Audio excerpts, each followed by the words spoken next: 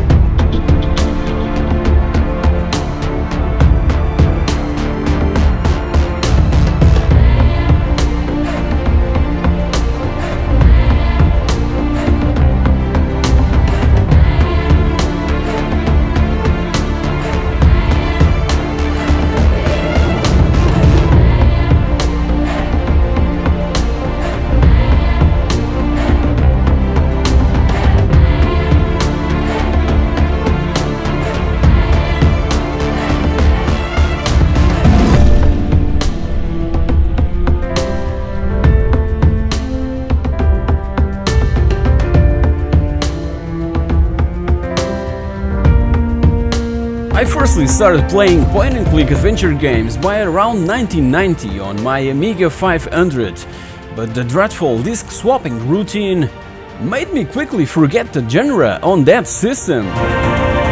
It was until late 1993 that I got full steam back to point-and-click adventure games, but this time around on my brand new IBM PS1, paired with a mind-blowing 170 megabytes of hard disk space. Now I could simply install the contents of all the 3.5-inch floppy disks and later from CDs and run the games directly from the hard drive. The disk swapping era was over. It quickly became my favorite genre to play on PC for several years. But if it wasn't for Steve Jobs with his 1984 Apple Macintosh and its mouse-driven graphical interface, the genre will probably come too late and missed its momentum. Even so, Maniac Mansion from Lucasfilm Games is credited for being the title that set the point-and-click graphic adventure genre in motion with its verb interface based upon the company's innovative SCUM scripting system. It was really hard to come up with my 10 favorite games cause I really love the genre, so in the end of this video I'll be pointing out 10 honorable mentions. Without further ado, here's my 10 all-time classic point-and-click graphic adventure games. Beneath the Steel Sky. Taking place in a dystopian industrial future, what really pops out in Beneath the Steel Sky are the beautifully hand-drawn backgrounds. Revolution's second adventure, initially available for MS-DOS and Amiga back in 1994, had a huge help from renowned British artist Dave Gibbons, also responsible for the comic book limited series Watchmen.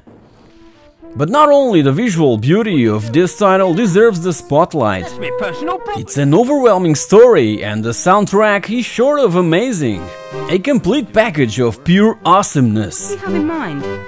Beneath the Steel Sky is a brilliant atmospheric adventure built using Revolution's virtual theater engine used in their 1992 first adventure, Lure of the Temptress. So in this one we play the role of Robert Foster along with his pet robot Joey that also can be used to solve puzzles and upgraded with spare parts. You could find. Along with two more from this list, it was one of the last point-and-click graphic adventures that I've played all through to the end. By then, market was shifting towards the first-person shooter revolution and everyone was looking forward for Doom 2 that would be released 7 months after Beneath the Steel Sky, and also Star Wars Dark Forces that would arrive in 1995. Excuse me. Better be careful I don't fall in there. Star Trek 25th Anniversary. In 1992, Interplay developed indoors a point-and-click graphic adventure based on the Star Trek universe. And after playing Star Trek 25th Anniversary, I felt the urgent need to watch all movies from this amazing franchise. But let's be honest, I've always preferred the Star Wars universe. But sadly, there was never a Star Wars based point-and-click graphic adventure, so I was extremely pleased with this one.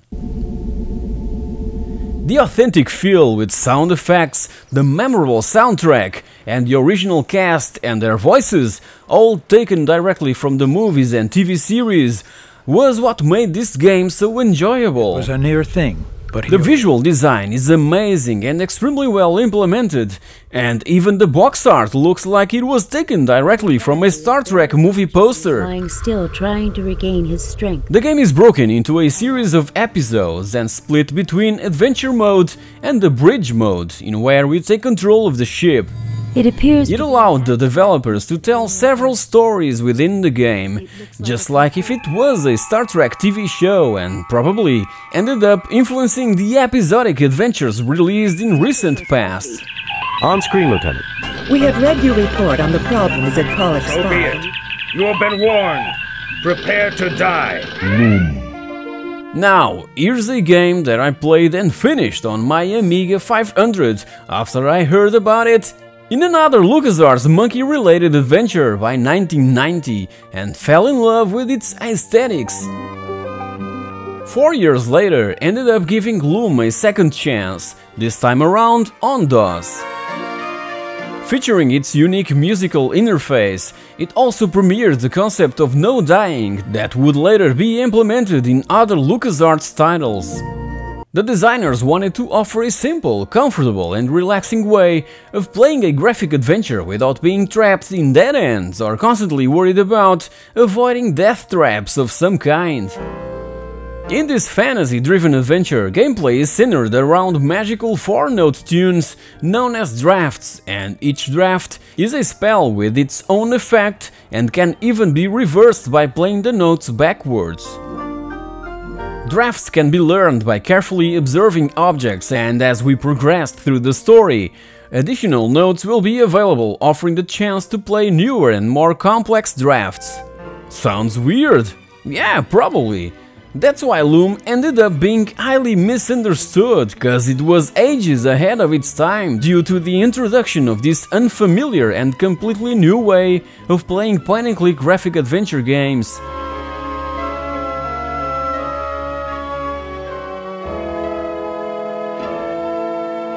The Dig. Does the name Steven Spielberg sound familiar? Yeah, that's right! The Dig was inspired by a Steven Spielberg's powerful sci-fi story intended for the filmmaker's own Emmy Award winner TV series Amazing Stories that aired on NBC from 1985 to 1987. The Dig's story was even intended to be later converted into a full-length feature film. However, they've concluded that by the end of the 80s, it would become epically expensive to put together. So, after witnessing the success of LucasArts' graphic adventure of Indiana Jones and the Last Crusade, a meeting was held at the Skywalker Ranch by October the 17th of 1989, the day when the Loma Prieta earthquake shook Northern California and the San Francisco Bay Area. So Steven Spielberg, George Lucas, Ron Gilbert and Noah Falstein would get together to discuss the game's design. And The Dig was LucasArts' title, with the longest development time being only released by November of 1995 for DOS and macOS. Unlike previous LucasArts adventure games, The Dig offered an obscure and darker tone to its own plot. In a distant future, a large asteroid is on a collision course with Earth and were assigned to plant explosives on its surface in order to try to prevent such a catastrophic occurrence. Though we end up discovering that the asteroid is hollow and being transported to this high-tech alien world. Voice acting from Robert Patrick and Stephen Blum were praised, along with its orchestral soundtrack. based upon LucasArts' own iMuse engine that synchronizes music with the visual action on screen. With all these ingredients, and with this space theme involving alien technology, I got so hyped to keep on advancing through the story, in a time where there wasn't practically nowhere to go for clues, hints or tips. Its puzzles were indeed quite harsh and painful, so I can firmly state that The Dig was the most challenging graphic adventure that I've ever played, and I love it for that! Another ghost. King's Quest VI. I always recall this sixth title of the King's Quest franchise with huge nostalgia. Five friends and I saved money for months to buy the original boxed DOS version and managed to do it a year after the game's release. Prince Alexander of Daphne. So in late 1993, and after playing a pirated copy of the previous title, the 3D graphic intro movie, the professional voice acting and multiple routes through the story overwhelmed us. It just blew us away. Obviously that we needed to make copies of the original floppy disks so that each of us would play it and share experiences, helping each other advancing through the story. Insist, Your Highness. Every day at school we would gather around and talk about each other's progression, and this was how we shared walkthroughs in early 90s. We would even draw sketches for the puzzles and take photocopies so that when we got home could advance a bit more. It was the first point-and-click graphic adventure that I've played on my brand new IBM PS1, with sound coming only from the PC speaker.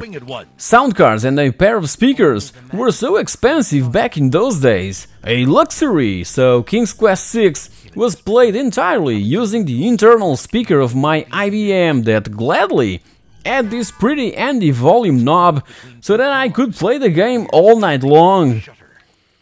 King's Quest VI brought huge improvements to the series and could finally rival LucasArts' graphic adventures with its awe-inspiring visual beauty. An amazing experience that brings so many awesome memories. A maiden, lovely and pure. Indiana Jones and the Last Crusade. Prior to the 1989 point-and-click graphic adventure of Indiana Jones and the Last Crusade, I had already a taste of the genre with Maniac Mansion on a Commodore 64, and prior to that, with Larry's and Wilco's first text-based adventures. But besides being based on my favorite Indiana Jones movie, the first point-and-click graphic adventure that I've ever played on my own home computer was this one, Indiana Jones and the Last Crusade. Here's my original Kicks re-release of the Amiga game, one of the few, back from those days, that wasn't sold and managed to survive all these years. If I recall correctly, the graphic adventure was released for Amiga, Atari ST, Mac, PC and FM Town simultaneously with the premiere of the movie, and if that wasn't enough, there was also an extremely difficult action game for 8 and 16-bit systems like the ZX Spectrum, Amstrad CPC, C64, Amiga, Atari ST, Sega Mega Drive, Genesis, Game Boy, NES, etc. that I've also enjoyed playing, cause it perfectly captured the essence of the movie. So, making a video game based on a movie is a piece of cake, but making a good video game based on a movie is rather difficult. Lucasfilm Games, rebranded to LucasArts a year later, masterfully achieved that. The video game was as good as the movie and were completely immersed into this amazing adventure. It featured a clever IQ score system that would engage players to find alternate solutions to puzzles and thus giving this game a high replay value. I can't simply recall how many times I got back to this game. I've already reviewed it. It was, in fact, one of my early reviews for the channel. Check it out if you're curious.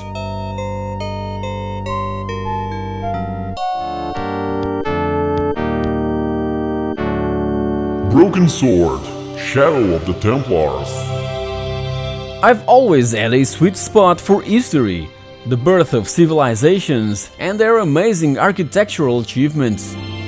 Just like in the previous game of this top 10 list, the Crusades and the Knights Templar always fascinated me, cause the ones that escaped the Inquisition from the Church ended up in Scotland, Switzerland and in my dear Portugal.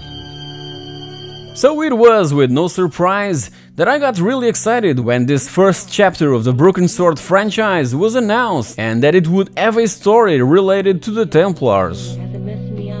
It was highly praised after release, winning several awards. Its cinematic storytelling proved to be completely different from Sierra's and LucasArts' graphic adventures. It also incorporated comical and hilarious situations, but the fascinating and engaging plot was what really grabbed my attention. It had that historically inspired feeling, if you know what I mean, that I simply love in a game or movie, cause it was influenced by the 1982 controversial book The Holy Blood and the Holy Grail.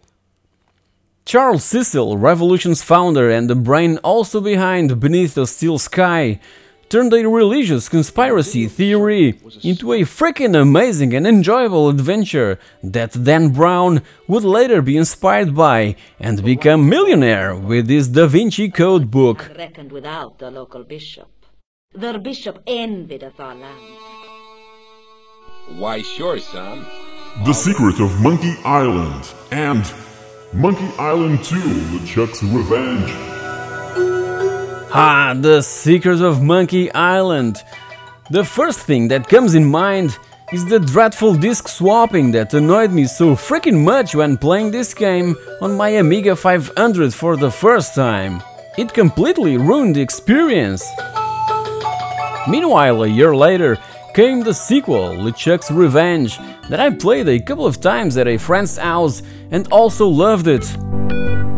By 1993, when I finally got my very own PC, I managed to grab a copy of the very first Monkey Island, installed it on the hard drive, and was immediately sucked in and completely fell in love with the franchise.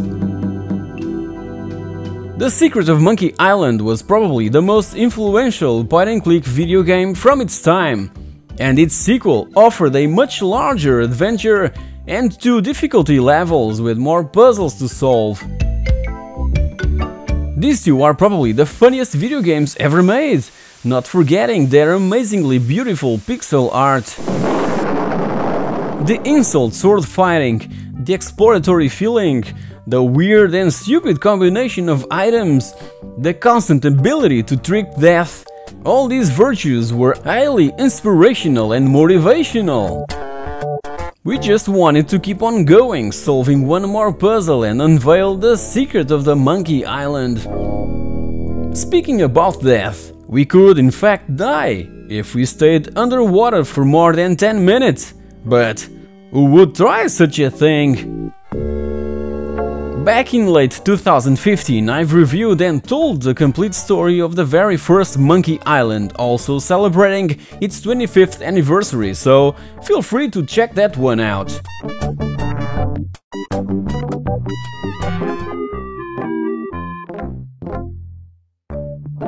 Day of the Tentacle. Now, here's the sequel to the title, credited for being the very first point-and-click graphic adventure. Maniac Mansion set the tone for things to come, and Day of the Tentacle was the pinnacle of craziness and weirdness in the genre.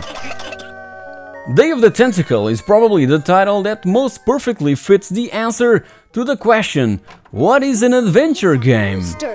Just like Castlevania Symphony of the Night answers the most famous question in video games history. What is a man? Spread out commando style. Laverne? Day of the Tentacle isn't just an adventure game, it's a mix of that ingredient with comedy, strong characters, puzzles, love, and different worlds packed with different stuff. Day of the Tentacle is all that and much more. Yes, thank you. There's 3 different characters working together in the past, present and the future to defeat the evil purple tentacle that is trying to take on the world. There's a bit of American history depicted in this game's past that was quite complicated to come around back then, cause yeah, my teacher was more focused in Portuguese history and ancient civilizations, but hey, don't let that little bit scare you.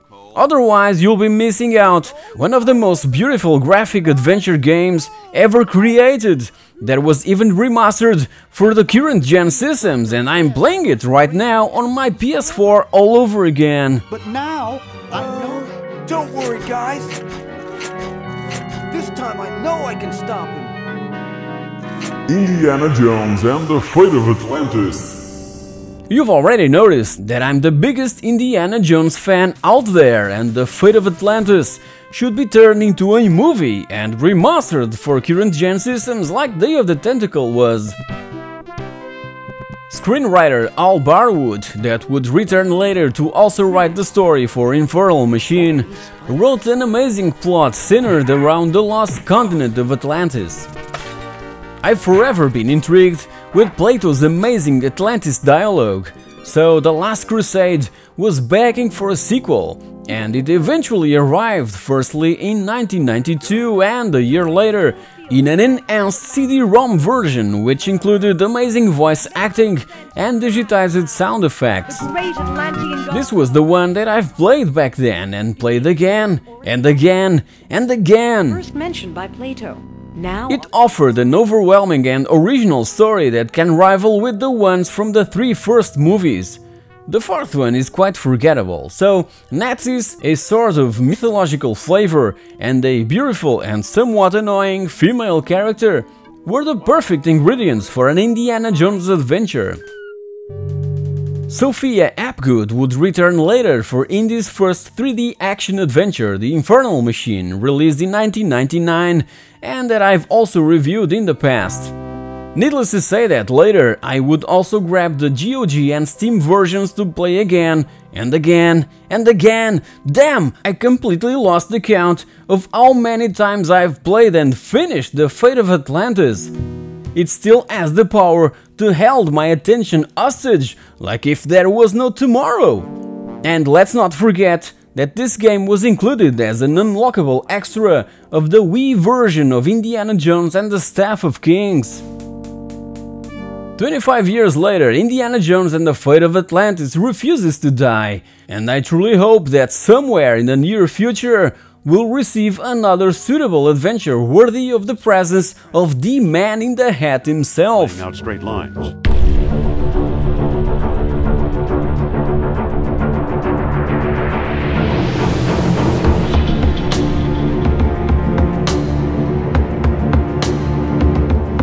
Graphic adventures from LucasArts dominated the market back in those days. The high quality of their products completely drowned out all competition. Later, the rise of the first-person shooter genre practically eradicated point-and-click graphic adventures. Even so, its spirit lives on in titles like Rockstar's LA Noire. In this video's description, there's the direct links for grabbing these games, and if you've enjoyed my top 10, please like, share and subscribe to itsaPIXELthing. Also, feel free to leave below your personal favorites, I'm curious to know. Click on these other examples for more amazing stories from the golden age of video games. Thank you very much for watching, and I'll see you all in the next episode.